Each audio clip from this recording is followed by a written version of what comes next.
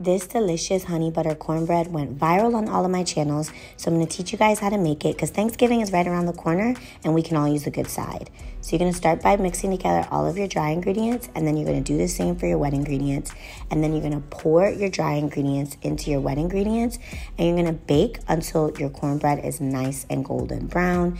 You're then going to start working on that delicious honey butter sauce.